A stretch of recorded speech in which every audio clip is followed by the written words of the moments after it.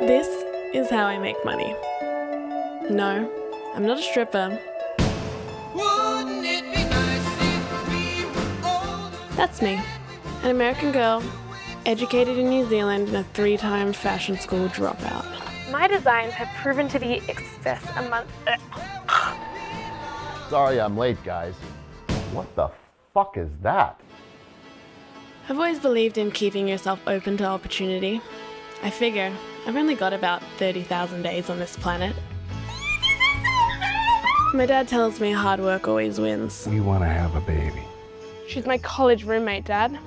My mum tells me my dad's an asshole. I was a sexy bitch. Okay, we've had this conversation before. But tomorrow's the day it all comes together.